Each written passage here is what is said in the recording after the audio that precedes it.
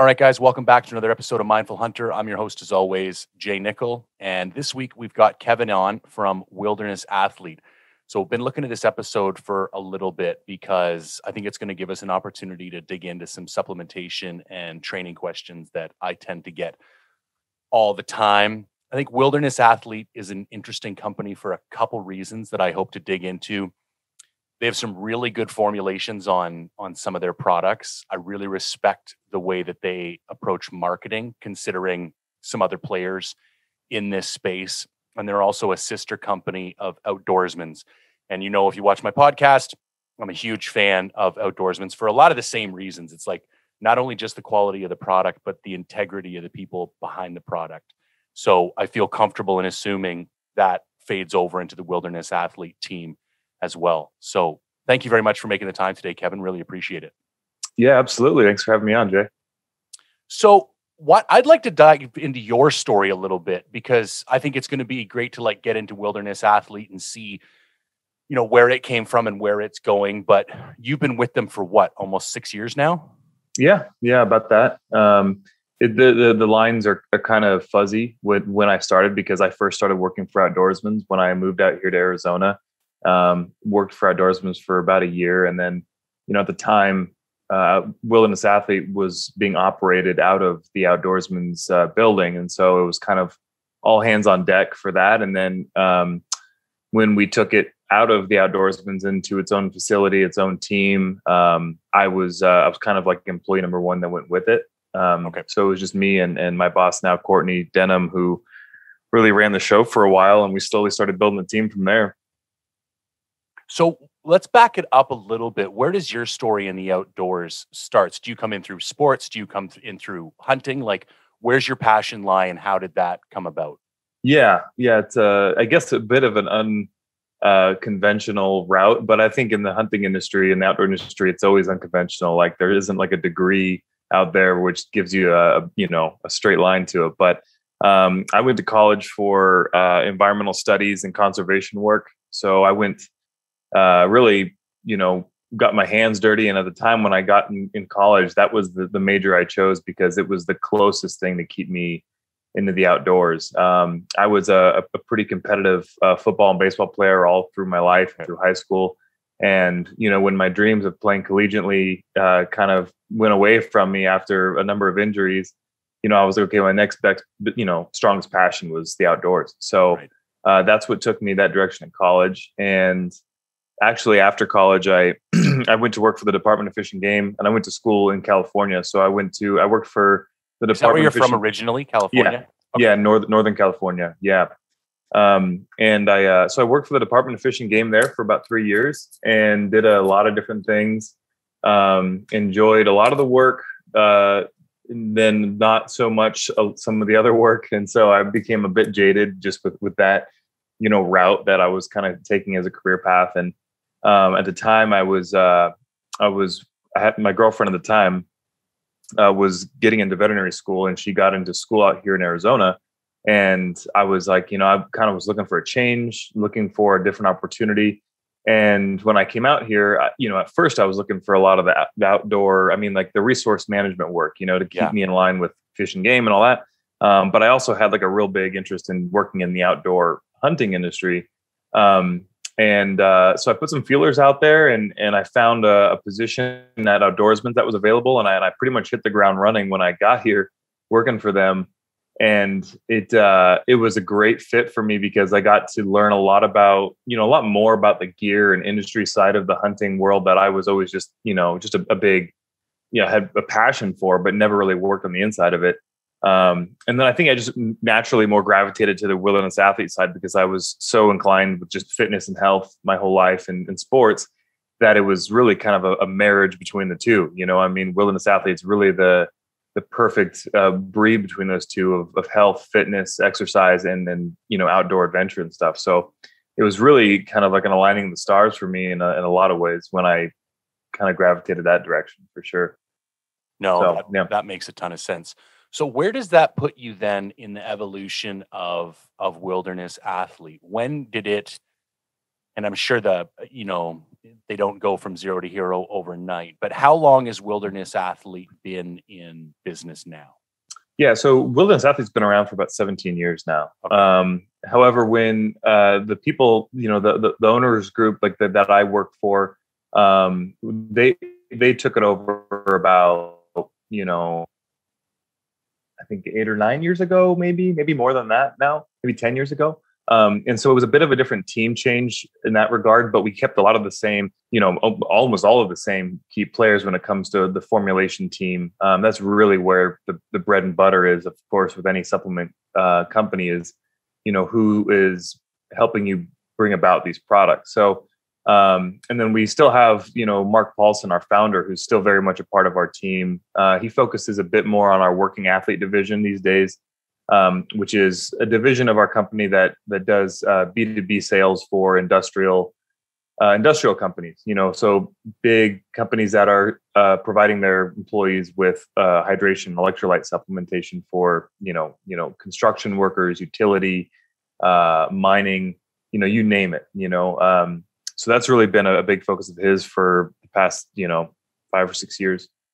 But that, so for me, where I started at the ground level with Wilderness Athlete, just being two of us, I was, Courtney and I wore a lot of hats. We shipped boxes, answered phones, you name it. Everything from customer service to order fulfillment.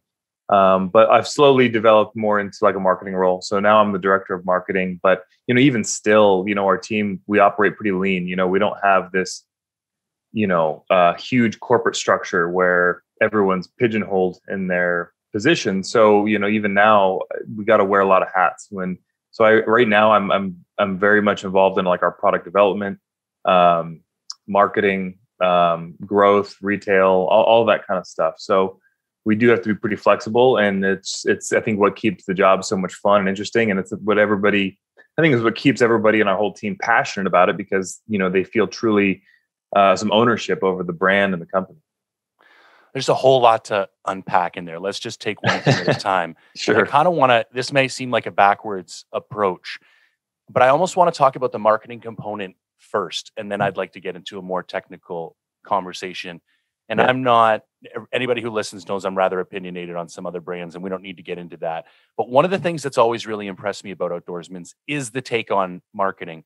And I don't want to use the term subtle in like a negative way, but you guys have never been that like in your face kind of brand. It's almost like you want to let the work speak for itself. Can you get into a little bit like, where does that come from? Because there's a very clear like brand identity that Wilderness Athlete has. And I got to assume, maybe initially for Mark, or like, was that a very clearly thought out strategy, or is that just like an organic development over time that happened with the brand?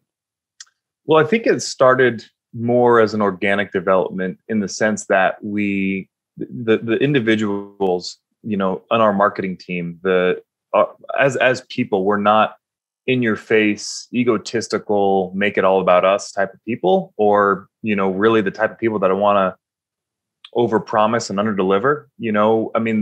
One of the beautiful things about our company is that we're all wilderness athletes. We all live and breathe the lifestyle. And so in a sense, we've built this thing because we try to make products that we want to use, that we really believe in and that we want for ourselves. And then once we develop something that is appropriate for what we want and what we're looking to accomplish, then we share it with, our tribe, our customers, our people. So I think we always kind of shied away from that, flashy marketing style where there's a lot of distractions from what the actual intent of the product and what the intent of the company ought to be. We've always kept it pretty honest, but I think there was a change somewhere that was definitely more intentional, where we realized, okay, we need to put more structure to that idea, because we can all identify that how we feel about our brand, how we want our brand to feel to people. But where it started to change for us was, really making it about our customer. And that's where it is today is we don't want our marketing, our products, anything about our company to really be inwardly looking like, look at the big badasses that are running this company and all of the hunts we get to go on, all of the things we're accomplishing. Really what we try to focus on is how to improve our customers' lives better every day, and that's really, it makes our job a lot easier, to be honest with you, when you're faced with decisions about packaging or pricing or campaigns or events or anything, really any decision, sponsorships. If you try to boil it down to that simple question, is how does this make our customers' lives better? Is there a realistic or logical way that it does? And when you can't figure that out, that it's a good sign that it's not going to really do much for your customer, because our company wouldn't be anything without our customer. So, in a sense, I think once we started with that, once we realized that, it helps build the framework of the brand voice. How we try to communicate with our customers. We try to be very candid and honest. We know like the way we feel about companies that we do business with and that we buy stuff from. I like buying products from people, personality, not just faceless brands. And so we've made an attempt to, let people into our company and our personality a bit more, and let them feel, or to help them feel like they know who's making the products and that they can trust us, because we're not making stuff that we don't take ourselves every day and that we don't believe in wholeheartedly. So that's kind of where I guess the organic side kind of became more intentional. No, that's very interesting. And I think that's a function of growth as well. Like, organic development works so long, but once the ship gets to be a certain size, if you don't have, a guiding North Star for development, that everyone is in agreement that this is the direction we're heading, the clarity kind of starts to get sacrificed. And that's interesting. I never really, intentionally noted the customer facing narrative. But if you think about it, there isn't really that like charismatic symbol at Wilderness Athletes that some of the other supplement brands gravitate around. This kind of like hero figure that they elevate, and then he uses this products to get here. It is much more about like kind of more normal run of the mill stories, and how's like average Joe dad fitting in his backpack cardio after working all day. Like, that's a story I would see on the Wilderness Athlete Instagram that would feel completely at home, and it wouldn't stick out as like trying too hard or something like that. Yeah. And that was probably something we scratched our heads with for a while, which is, looking even beyond the hunting nutrition industry, looking into just general nutrition industry as a whole, which is, as you know, is gargantuan. Yep. It's really common to see companies that lean into that charismatic figurehead, and for a long time in the beginning of the Wilderness Athlete days, that was Mark Paulson. And that was also a different time. I think in general, people have become a lot more privy to things and more jaded with the way they're being marketed to, and people don't want to be felt, they don't want to feel sold or bought. We truly, I think we want to make our customers feel like the hero of their story. We don't really want people to see all these other people that are doing something that they can't accomplish. I mean, I think it's a far more empowering message to show people that it's achievable for them too, which it is. One of our bigger overarching goals, I think even as it, extends beyond the hunting industry, is just to make our country and our world a healthier, better society. We have so many things plaguing people today.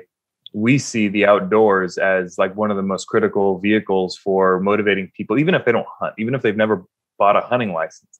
Being in the outdoors definitely has some intrinsic value and some power to it with how it, benefits your mental health, how it, relates to your stress level. Being active outdoors is not exclusive to the hunter athlete. And, so we definitely have goals, that even extend beyond just the hunting market. I mean, of course, that's our home, that's who we are too. But, we want it to be inviting to, the larger community too. But, so we want people to see themselves in our brand as well. The closest thing that I could say that we have to more of that figurehead, like type of person, like our Remy Warren and Chrissy Titus, those are probably the biggest names, Chris Denham and Nate Simmons.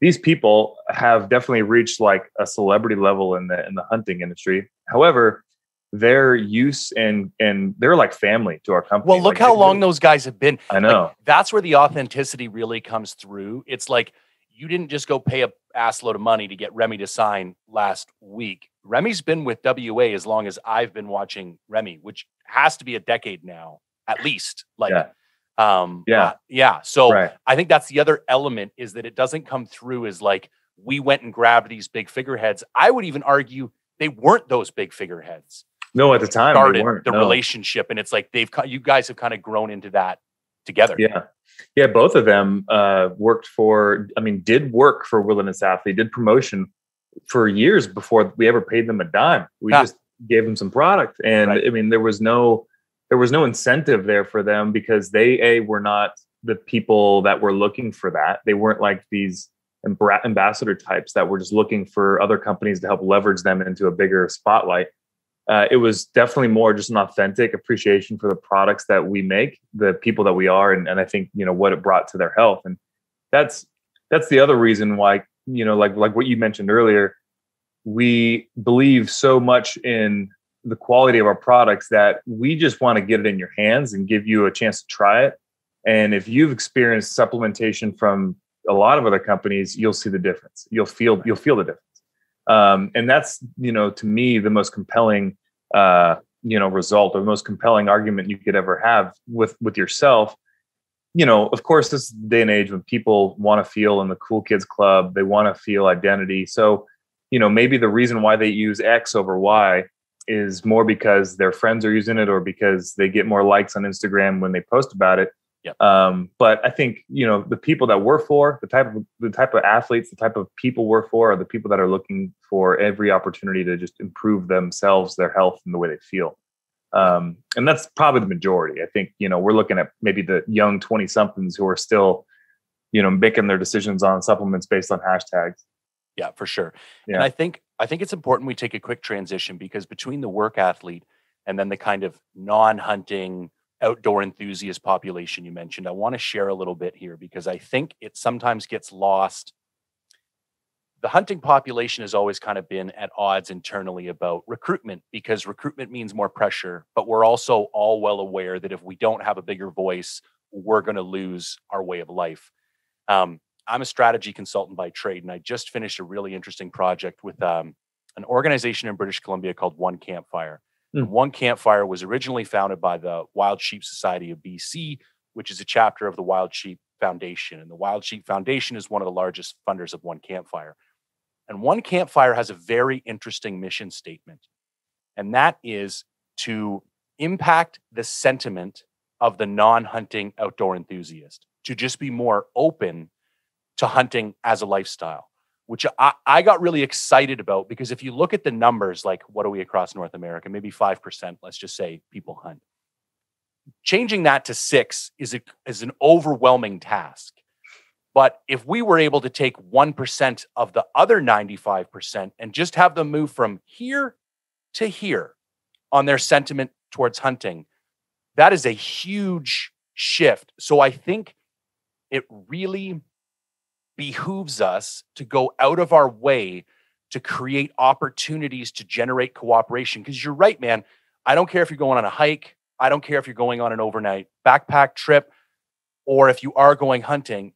Spending time out in the wilderness helps you understand and maybe relate more to people who, like, especially because we're going to get into this later. My passion is backcountry hunting and solo for the most part. I like getting out by myself in the wilderness. And I don't care if you're a mountain climber or a mountain biker or a kayaker, like, you're going to understand what it is about that I love. Maybe the taking the life of an animal might present some difficulty, but once we have an intelligent conversation and you understand, like, sourcing your own protein and all that kind of stuff, like, so I just think it's important for the audience to understand that even at first it might look like a pivot or not aiming at your, core demo.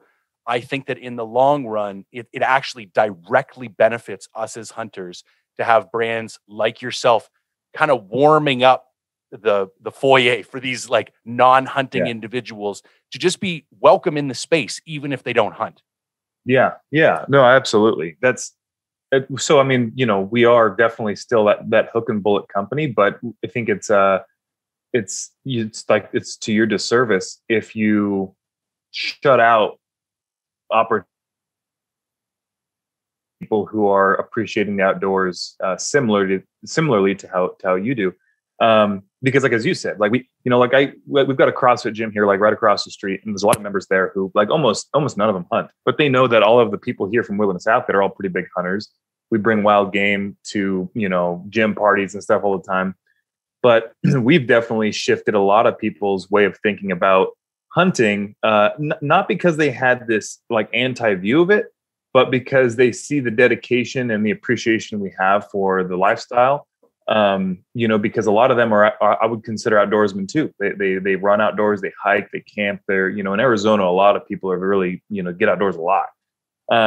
So it is like, I think there's a lot more similarities and common ground between, the non-hunters and the hunters. And, like the mission of One Campfire, I think it's a great objective, because, there's a lot of people who don't consider themselves hunters, but they don't necessarily consider themselves anti-hunters either. They're just not informed. They don't have opinions formed based on facts or experience. And in my experiences, communicating with family, friends, or things like that, most of the adverse feelings towards what I do for fun comes from just a lack of understanding completely. 100%. It's crazy. I remember a conversation I had years ago with a woman who didn't realize, she had no idea the concept of seasons or tags. Right. She thought if you're a hunter, you could pretty much take a gun and any time and any place and shoot anything you wanted. And, I mean, if I'm in her shoes, like, yeah, that does seem pretty like barbaric and seem pretty irresponsible. So, it was hard to have like hard feelings towards her because she just wasn't informed. But, like, I guess getting to like the working athlete thing, that was really, so the beauty of that is that it's still, we're approaching and marketing and dealing and working for the blue collar workforce of our country. The men and women who make our infrastructure possible. A lot of them tend to be hunters as well. And in many cases, the way we kind of got ushered into that space was because there was a lot of guys on the job site that do hunt, that knew us and experienced us from hunting, using Hydrate and Recover specifically. Yeah. And then they would feel so good and strong and limitless in terms of like their endurance and hydration level in the field. Then they'd go back to work on Monday, and the job site gives them Squencher or Gatorade, and it made them feel like shit. It tasted like shit. And it wasn't doing anything for them to limit their heat-related heat stroke, fatigue, any of that. And so there was still all sorts of accidents, injuries, deaths happening because of it. And so that's kind of where the opportunity became more apparent that we can make a bigger difference in a bigger sense with our product than just pinpointing the hunting market, because, as like the blue collar workforce is incredibly important to just the life that we live. So yeah, that's kind of where that came. That it really wasn't like hey, let's just branch off, and that made sense. It was really kind of an organic opportunity. See, I think it's such a great fit. So when I did my first degree, I tree planted in the summers, which up here in Canada is a great thing to do.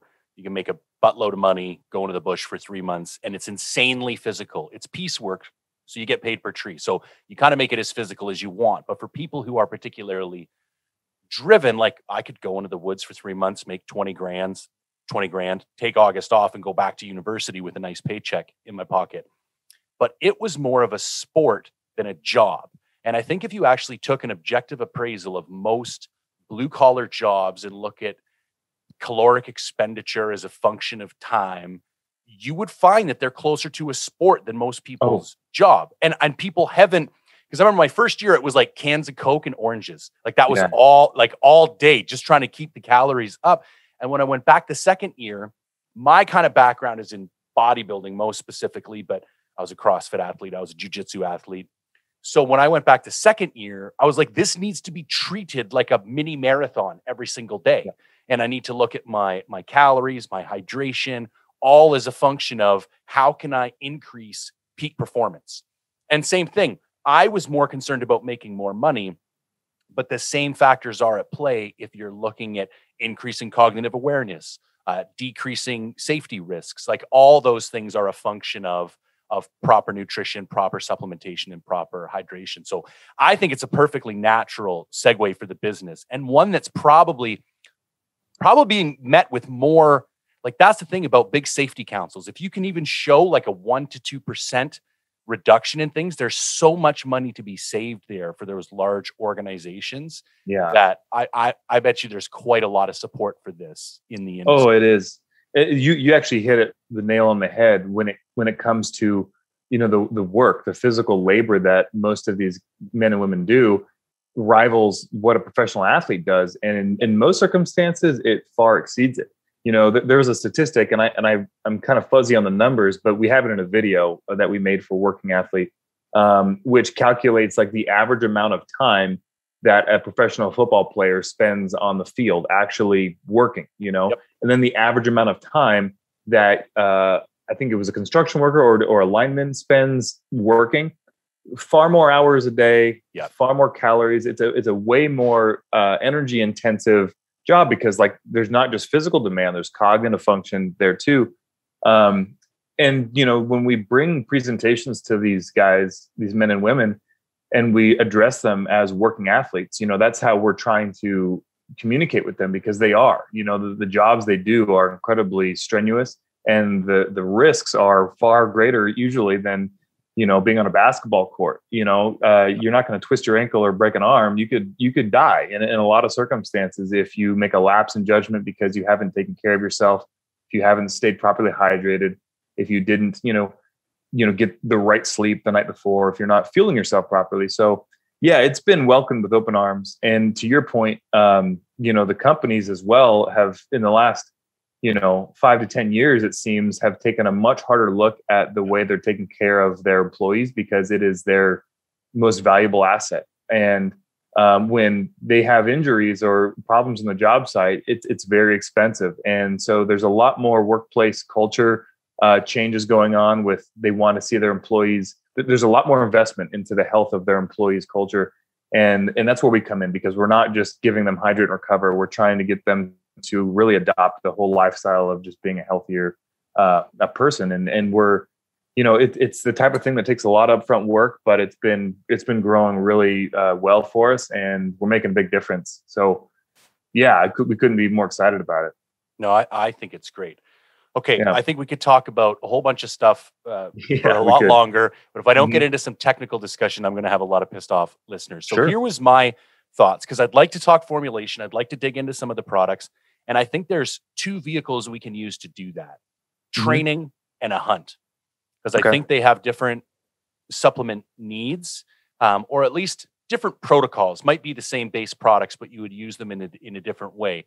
So I was almost thinking, like, what does ideal peri-workout nutrition look like for an average guy, 40 something, works all day, tries to go get in his backpack cardio? And that would be another interesting topic that we could get into as well. Like, what is a good basic training protocol? I know I have my own thoughts, but I'd like to hear yours as well. And then the second part of the conversation, I'd like to take like a 10-day hunt and say, what would, you know, the supplementation needs look like, of course, for a 10-day hunt. So let's start with the training. What are your thoughts? Let's just get into it. Oh, I guess in training modalities, and I can really speak more from just my own approach and the results that I've seen and the things that I've shifted, and also from speaking with customers, because, you know, training has become so specific to, there's a lot of ways to train. There's a lot of, I think, different approaches to it. One of the things that I believe the most in, and not even just training for hunts, but like training for, you know, long distance hikes or runs that I'll do, I think the most important thing is training how you're going to play, you know, for a lack of a better phrase. You're going to spend a lot of time with a backpack on your shoulders, climbing mountains, living with your life on in your pack, you need to do a lot of training with a backpack on. You need to get comfortable with that.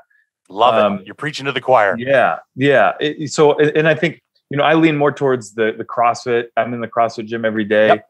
And I think the beauty of that is it does, I think, have more functional, utility than a lot of other Globo gym style of workouts, or just running, sure, or just doing jujitsu, or just doing one thing.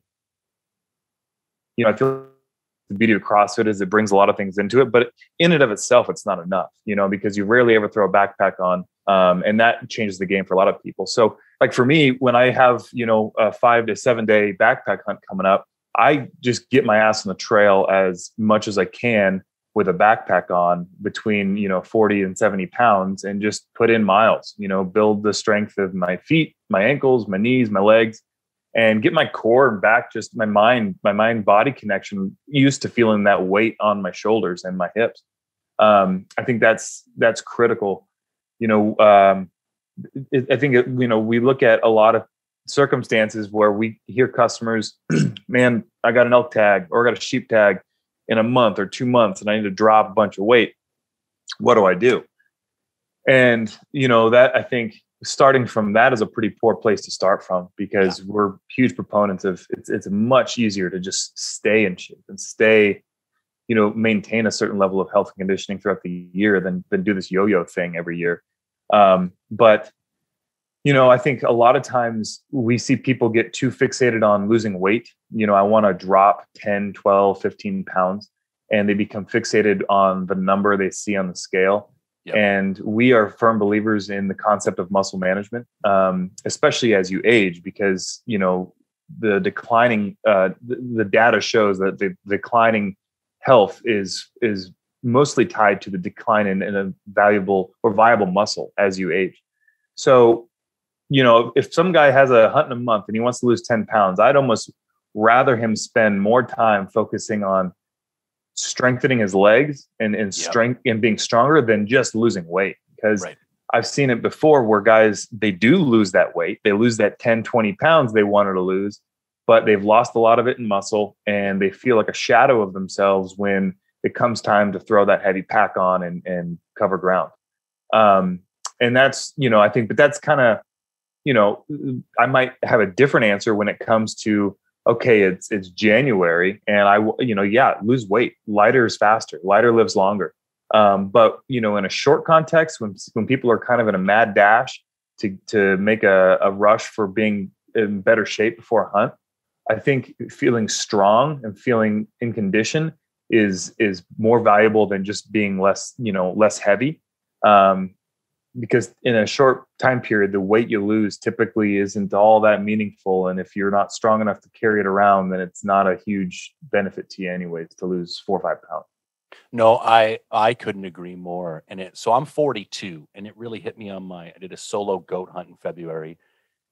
Easily the most difficult physical hunt I've ever done in my life. And I've always been the guy where I'm like in decent shape all year. I lift 4 or 5 days a week. And I would normally, like 6 to 8 weeks out of a hunt, just start that cardio grind, that backpack cardio grind.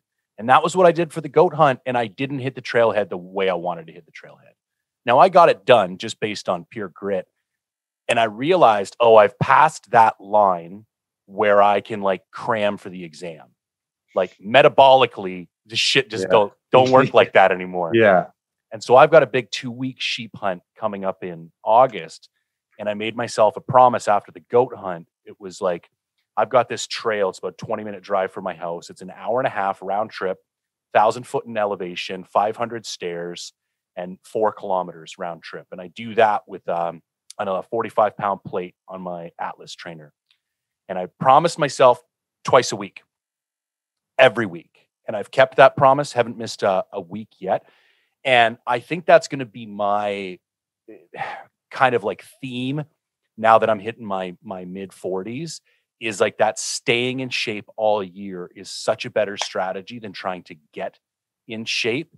Because I do agree too, anything, the body does not like to adapt to things quickly. And if you force it, it's going to force back on you a compromise through sacrificing something.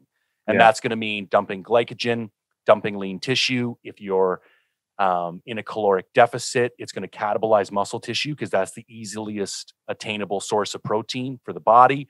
And yeah, you're going to watch the scale go down and you're going to show up weak and depleted for your hunt. Couldn't agree more. I've actually started taking on the opposite, where I'll actually go pretty hardcore on calories the week before a hunt. Like not get sloppy, but like I'll actually eat up. I'm hoping to hit the trailhead with like a couple of pounds of fluff. Same way. That's going to be gone, man. By day 3, I'm going to be a mess. So I really love that. So, okay. So let's focus on this guy who is a month and a half out and wants to build strength, because I do find the peri-workout nutrition, whether or not you want to gain weight or lose weight, would depend on carb timing and all the rest. So let's make it even more simpler. This guy, he's 2 months out from his sheep hunt. He's going to be doing backpack cardio a couple times a week. What kind of things should he be thinking about pre, during, and post training for supplementation? One of the things that I'm a big proponent of, probably mainly because I've always been plagued with I've had joint injuries almost my whole life, specifically my shoulders since the early days of playing football. I've had a number of dislocations, and I think joint injuries in general are probably one of the most common things that slows people down. So I'm always, I like to focus a lot on recovery. Okay. It's, it can definitely be sexy and easy to gravitate to the high octane pre-workouts, the, BCAAs that give you, more reps in the gym. And that's all good and well, but you can only train as hard as you recover, truthfully, because if you really want to get somewhere and you really want to make some gains and results, you need consistency, which means multiple days in the gym pushing it, not doing the same thing, but multiple days of getting outside of your comfort zone. So I think a lot of times people, especially when they're younger, and I was this way when I was in high school and college too, I didn't really think too much about recovery. I focused more on the type of pre-workout I was drinking, the intra, workout BCAA that I was drinking. I just wanted to feel jacked up. And when you're young too, everything feels good. It's hard to really feel too sore, too lame to do anything. So, but honestly, I think focusing on recovery. So, one of the things that I'm a big proponent of is a combination of fish oil and a glucosamine supplement. So fish oil, which has this extremely long list of health benefits, from hair, skin, and nails, which I think most women are familiar with, but has a really big tie to the synovial fluid, like production, the health of synovial fluids in your joints, which just helps, the lubrication and movement of your joints. Same with, like, for instance, like our joint supplement, we use glucosamine and MSM. MSM is directly tied to more synovial fluid production. So they work really synergistically together to lower inflammation. That's one of the other main effects of omega-3 fatty acids is lowering inflammation. And I think that's key to understand too, is, joint inflammation as a whole isn't really bad. Like, inflammation is a good thing. It's your body's response to create fluid and to bring nutrients and liquid and stuff to an area where there has been micro traumas, micro tears, and stress. Where inflammation becomes a bad word is when it's chronic and it's causing you pain and it's limiting mobility. And that's when most people start to pay attention to it, is when it becomes a bad thing. So those two products right there are like key on a daily basis. And that's not necessarily post-workout, but that's just like every day, you're taking your fish and your joint supplementation. A high quality protein shake is a must, especially post-workout. I'm a big believer in creatine. I think a lot of people, there's a lot of misinformation out there about creatine, and usually because there's an overabundance of it in certain products. The data that we base our creatine use on from a lot of really hard-hitting clinical research shows that between 3.5 and 5 grams consumed post-workout is definitely the way to maximize the benefit of it.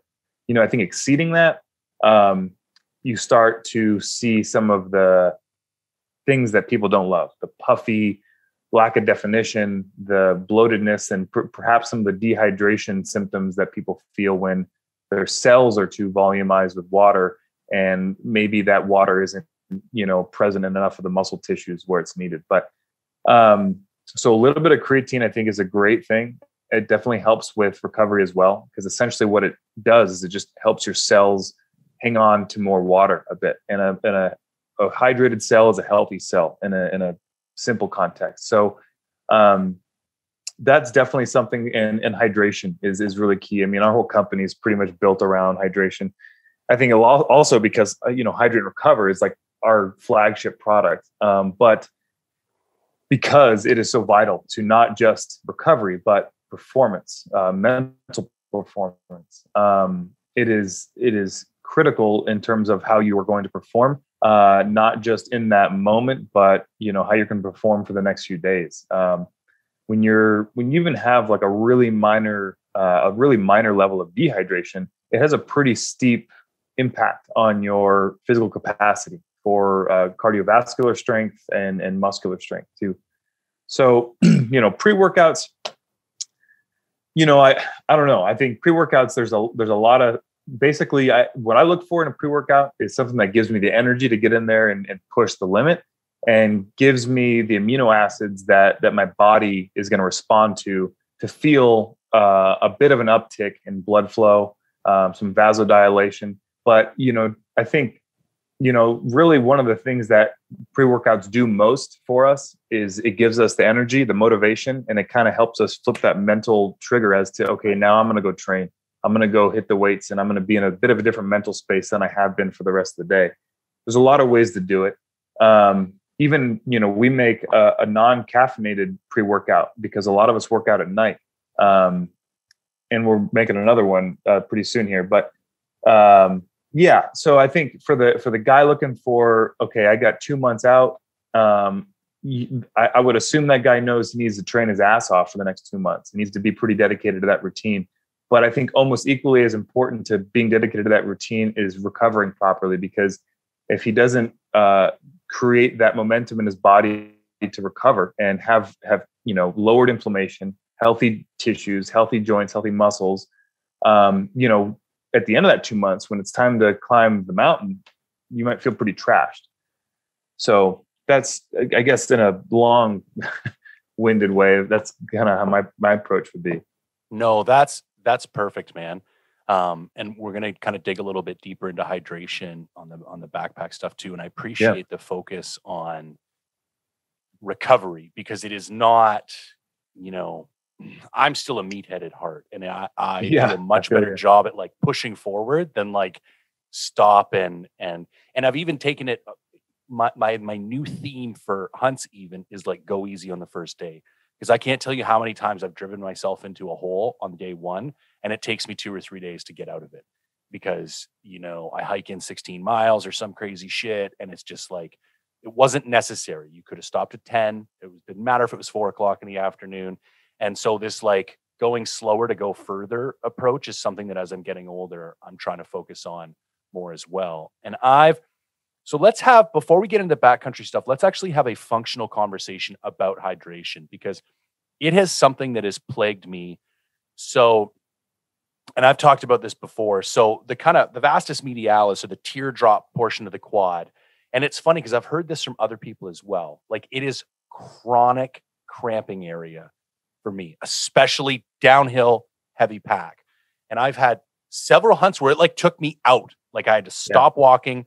I had to grab a rock or a stick or my thumb, and I had to like dig in there and break those up. And it's got to the point now where, and I normally use some type of electrolyte product in my camel pack just so that I'm getting something. But like, what it's like in the high country, man. Like, water is a sparse commodity. And sometimes you don't want to walk down 2,000 feet to go fill it back up, and you don't drink enough, which is where I think the importance of having, like you're saying, a proper amino acid profile, a proper electrolyte blend in the water that we do drink. Because if you're not getting enough, then what's in it it becomes even more important. Then, because if you could just drink 10 liters of water a day, you've got a lot more kind of flexibility there with what's in the water. So let's have a conversation about like, what does that ideal hydration profile look like? Yeah.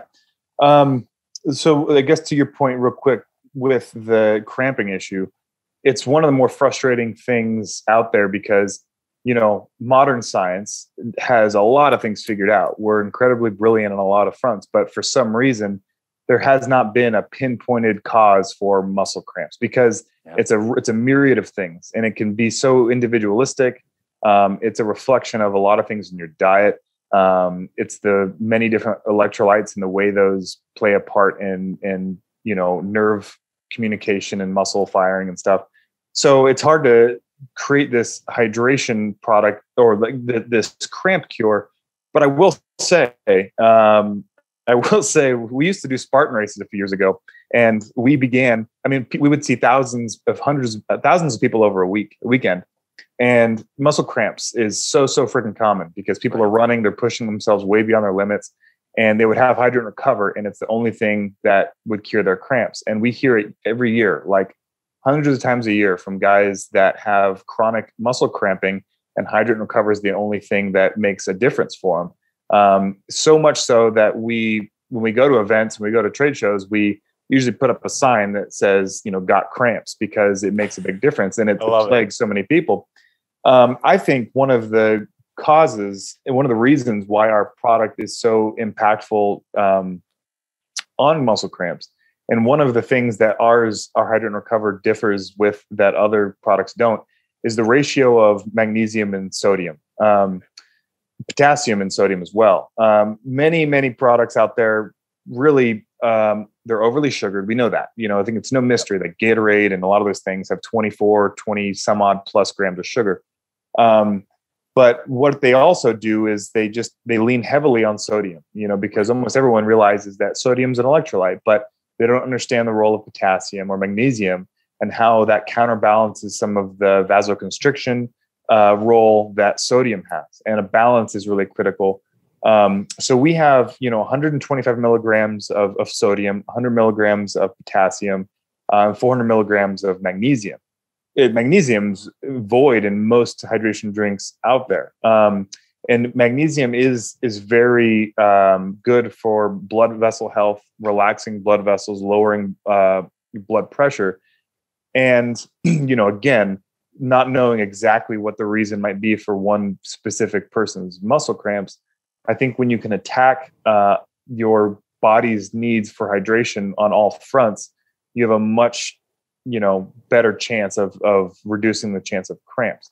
The other reason that I think our product makes a big difference with cramps, so we do have some sugar. We use 5 grams of sugar, and it's a really moderate amount of sugar, very low, but it's intentional. So there's a process called active transport, which that amount of sugar really keys in on. When you are able to create a minor or a relatively small insulin response, you are able to move things quicker from your bloodstream into your, from your intestines into your bloodstream. There is a bit of a escalated absorption rate when you do have a minor insulin response. So the rate at which our product is able to actually go to work and get dispersed into your muscles and into your tissues, I think is far more rapid than what most products are capable of.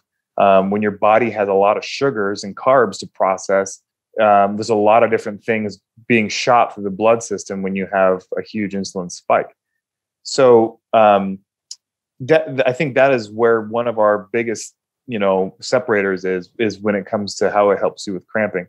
On the other side, some ingredients that we use in Hydrate and Recover, which a lot of companies, which almost no companies use, and we use in a lot of different products, is our complex of adaptogenic herbs. We use pretty key like Schisandra extract, golden root extract.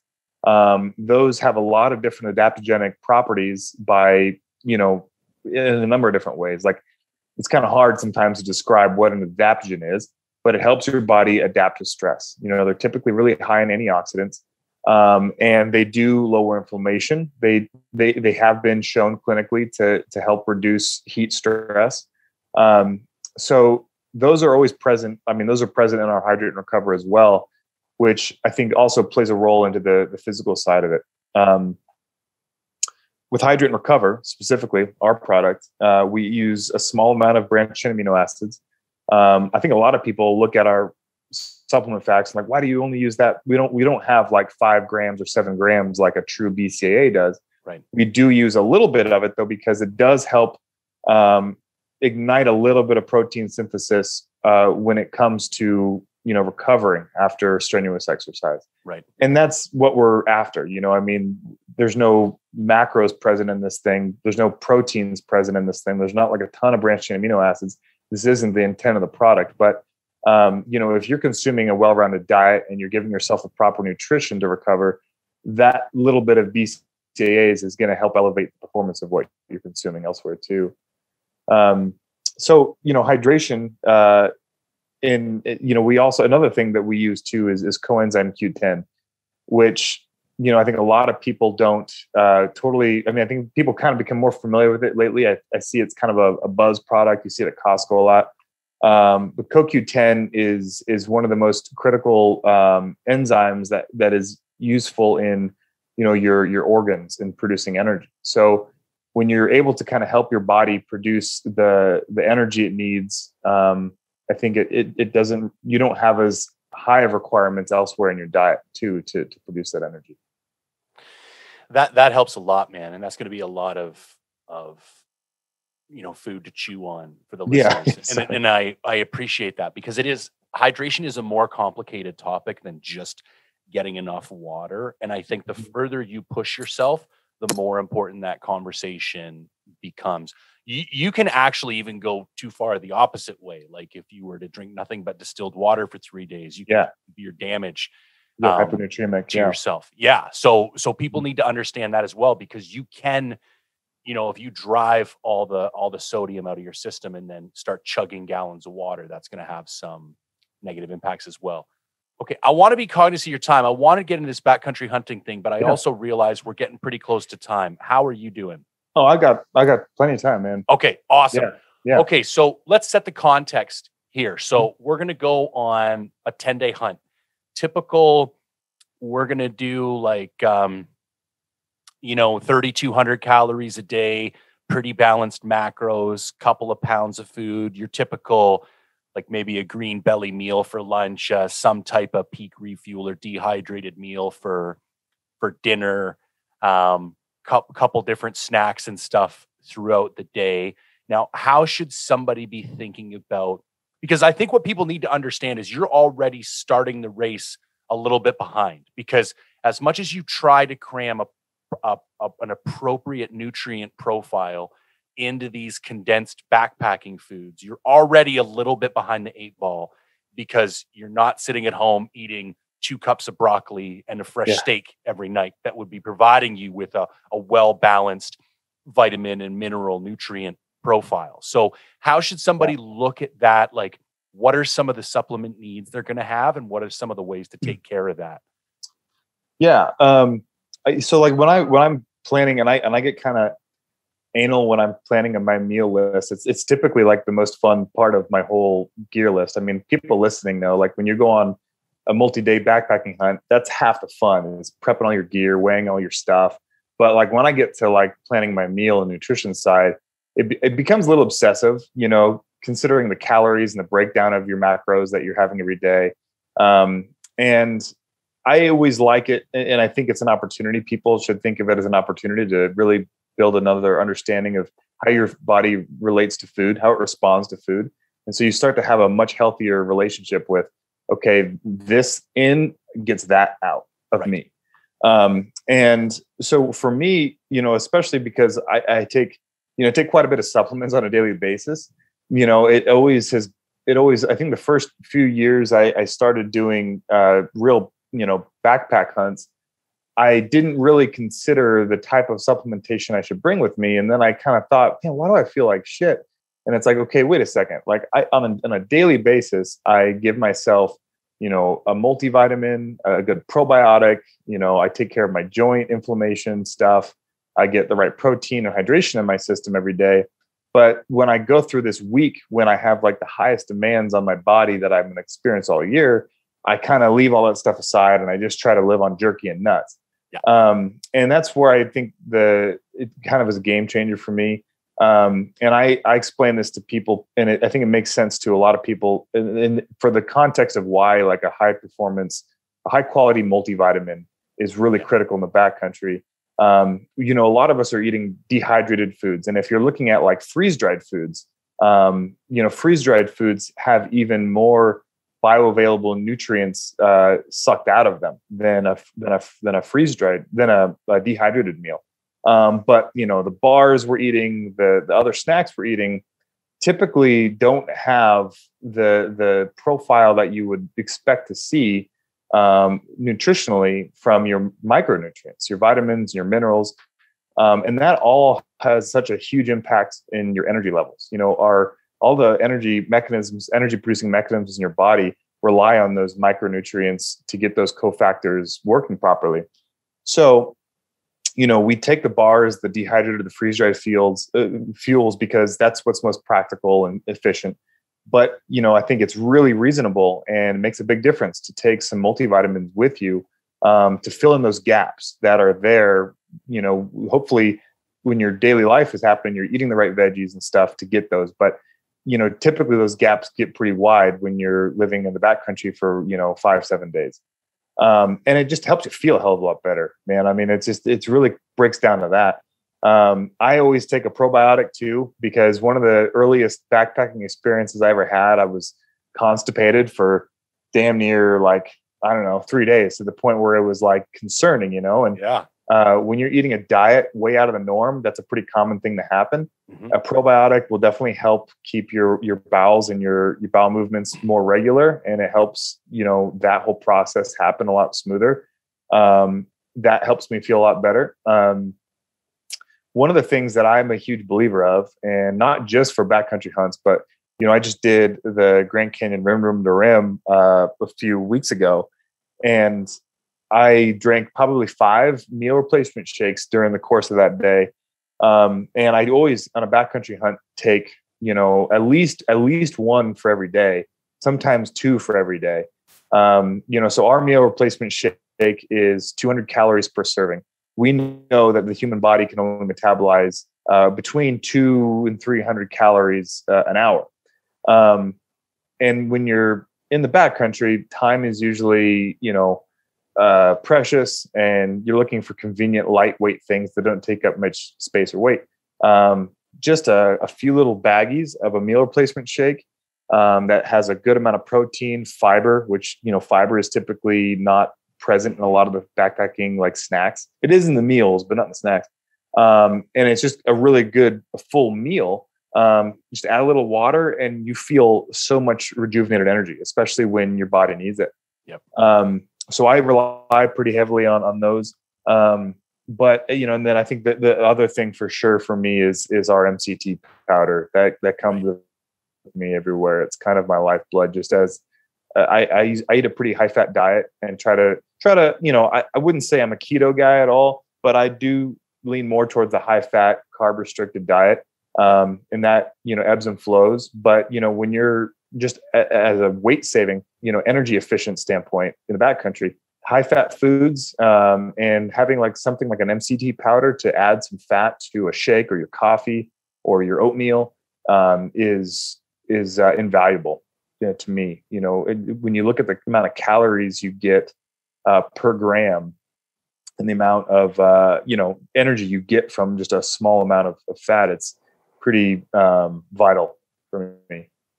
Yeah, I'd agree. And I have some pretty strong opinions on the use of carbs in the backcountry, because the whole keto in the backcountry kick kind of frustrates me to a certain degree because of the lack of education people have going into it. I think there's definitely a place for high fat and ketogenic diets. And if you are ketogenically adapted and you want to go into the backcountry with a keto diet, all power to you. I think it's fantastic. If you're not and you try that, you're going to have a rude awakening. Yeah. But I will not argue that you're talking 9 calories per gram for a fat versus 4 calories per gram. So if we're going to be counting ounces, getting that fat content up and having something that is as bioavailable and as convenient as an MCT powder. The other thing that I did was a couple single serve packets of coconut oil. and you just squish those into your mountain house at night, and it's just like a free 100 calories. Doesn't even weighs next to nothing. Even makes the meal a little bit nicer. I really went above and beyond for the goat hunt this year because I kind of had committed the same errors that you did, in that my daily supplementation was quite high. And then I would go on a backpack hunt and it's just like, oh, whatever I need to survive. And so this year I got all these different sized little Ziploc baggies off of Amazon, and I took 3 packs or 4 packs per day. One was my meal replacement protein, and I would pack 1 to 2 of those per day. The second one was a little baggie full of pills, primarily a multivitamin, and probably 3 or 4 high potency omega-3 pills. And then the other 2 I brought a green supplement, which I'd never brought before. And I brought a fiber supplement, which I'd also never brought before. And I think the addition of that fiber and the greens made such a difference, to my like regularity and consistency. Like, it was just fantastic, like great bowel movements, no problems. I think my energy levels were higher. And I think too, you're lacking that. There's no fresh fruit and veg out there, and we can dried fruits and everything is all well and good, but they just don't have the same nutrient profile as the fresh stuff. So I couldn't agree more. I feel very strongly that there's a lot of benefit to be had by just taking a little bit of time and thinking, okay, my nutritional kind of, needs have been satisfied through what's in this bag of food, but are your vitamins and minerals and things that you need to facilitate all the performance and the metabolic process throughout the day, have those been satisfied? Because if you got the big building blocks, but no little building blocks, you're gonna run into trouble, because those metabolic processes aren't going to be able to execute the way that they're supposed to. Yeah, like the meals, they'll keep you alive. Like, they got all the macros, the nuts and bolts to keep you alive. But you don't want to just be, idling by up there. You want to be kicking ass. You need to be sharp. You need to be going. And that's the name of the game. But like, to your point with the high fat thing, I couldn't agree more. And I always, I always bring, like, I consider myself fairly fat adapted, where I've been doing it long enough where I can really cut out carbs and lean more on fat and be okay. But if you haven't really gone through that and you haven't given that time, then you're going to feel like shit. But even with, I feel like how I am, I still bring some things to help me, avoid bonking. Some really high carb, like some gel, or some really, like something really high, like maltodextrin, or just some really high, something to really kick me in the glycogen stores, to get you bounced back. That's important too, for sure. Awesome. Okay, so I want to be cognizant of your time. Let's take a minute and just discuss a few of the more innovative products you guys have recently brought to market, because I think everything that we've talked about today, although I might argue the formulations aren't as good, or they're lacking this, or they've got that and you don't have this, an analog of everything that we've talked about is kind of available, and has been available for quite some time. But some of the more interesting stuff you guys have brought to market recently, I would argue, is more innovative, and maybe there aren't analogs of that currently out. So I'd love to just hear a little bit about, the kind of intention behind those, and what we can expect in regards to performance, and how they should be looked at. And, I'm talking about the at ease and the unplug, and I think there's 1 or 2 others, but if you could just kind of share on those for a bit. Yeah. Like what the products you're describing, at ease, unplug, edge, those are all what we call part of our mastermind line. So they're all nootropics. I think, nootropics have been pretty hot lately. And I think honestly, like Joe Rogan and I was going to say, you can thank Joe for that one. Yeah. Joe Rogan and Alpha Brain really put those on the radar for most people. And we looked at that product when we started to want to develop a sleep aid. We get a lot of people who struggle with sleep, not just on a daily basis, but in the backcountry. But we wanted to avoid using melatonin. We wanted to avoid really hindering your own ability to produce some of those critical sleep mechanisms, but still foster the right conditions in the mind to get, true quality deep, restless sleep. So unplug. Look, one of the unique things about the three products is they are formulated to feed off of each other in a context, in a lifestyle sense. So unplug is your sleep aid. Edge is your energy. It's more of your true, more of your traditional nootropic, where it really helps with mental energy, memory formation, memory recall, alertness. Really what I feel like the best way to describe it is it helps you stay locked on and focused to really tedious and often boring tasks, but just with more enthusiasm, and in a hunting context, I usually take Edge with me when I'm glassing, because in Arizona, it's a glassing game, and you can sit on a hill sometime and spend just hours and hours and hours behind glass. And it just helps you stay freaking locked into those binoculars. And then At Ease is a mood booster. So At Ease is really to help your, mind process stressors and, the conditions that actually happen biologically in your mind that, typically force your mood to turn south. And the point there is, like, stress obviously is one of the biggest killers of energy. Stress is obviously one of the biggest killers of sleep.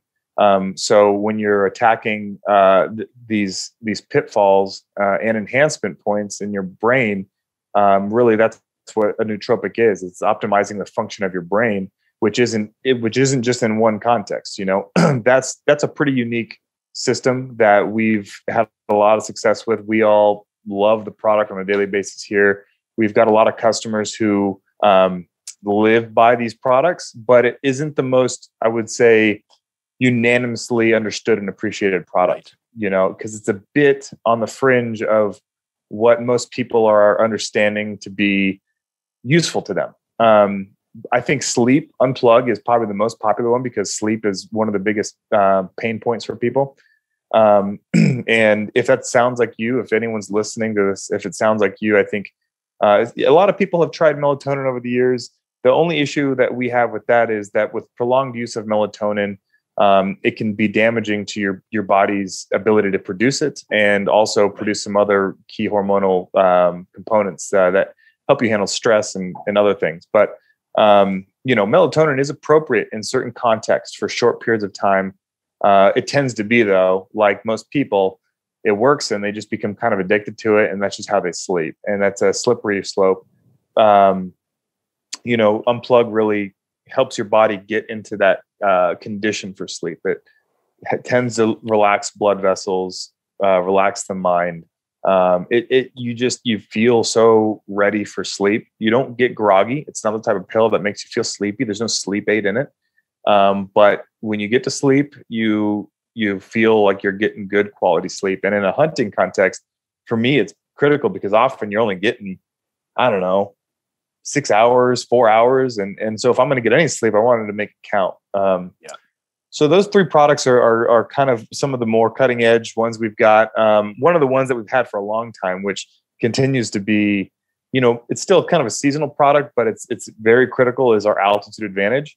For people who live in low country or sea level and go hunting up at 8 to 10,000 feet every year for a week, typically they're going to experience some pretty severe altitude sickness. Altitude Advantage is really a remedy for that. You start it prior to ascending up to low oxygen environments. And I actually had the opportunity to test this product. Locally, we had a clinic that was doing a research study. The Mayo Clinic was fostering this research study, actually funded by the Navy SEALs. But it was looking at the effects of cell oxygen saturation at different levels. So essentially, like, where altitude sickness kicks in and how that corresponds to your physical capacity. We got in a bike in a bariatric chamber and simulated different levels of output with different oxygen levels, and it was a pretty fun thing over a couple months. But I was taking Altitude Advantage the whole time. I did pretty freaking well. Now, I don't know how well I would have done without it, but one of the things Altitude Advantage does, truthfully, is that, people say, well, do you have a blood oxygenator?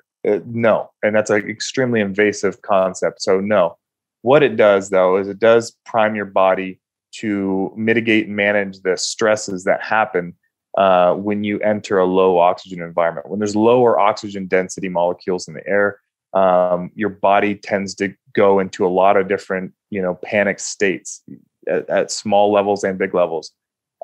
We have a ginkgo biloba extract in there with grapeseed extract, and ginkgo biloba has been clinically proven to increase red blood cell count production. And so we know that to be where a lot of your oxygen molecules are stored. So there is a bit of elevated oxygen molecule production from that, but more so, it helps you adapt rapidly.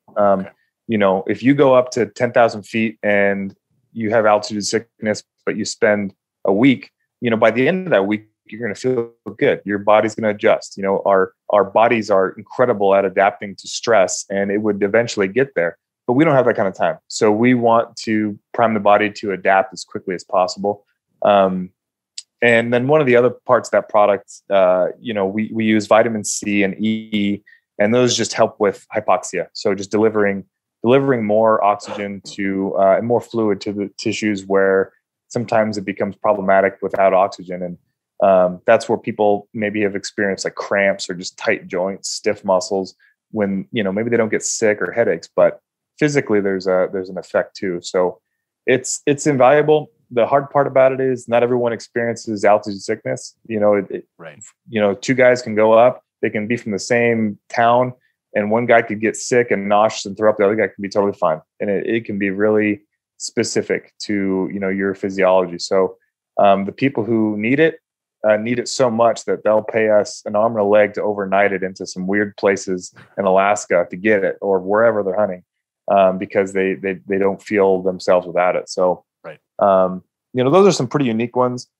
I'd say one of the more other unique things is an ingredient we use, Mumio. We use Mumio in all of our pre-workouts, and it's a very rare resin, actually. It's commonly referred to as shilajit extract.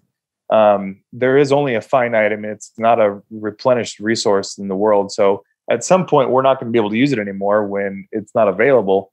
But it's really high in fulvic acid, and it has a lot of anabolic properties. And actually, years and years and years ago, the Soviet Olympic team was the one that really kind of pioneered its research and use in athletic performance.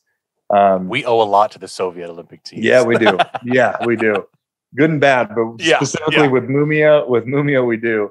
And we use that in all of our pre-workouts, and it does have an effect. We started experimenting with just pure shilajit Mumio and water as a pre-workout. Like we bought raw form Mumio, and it's not as pure of a form as we're using, but it was the best we could get our hands on in a raw material sense.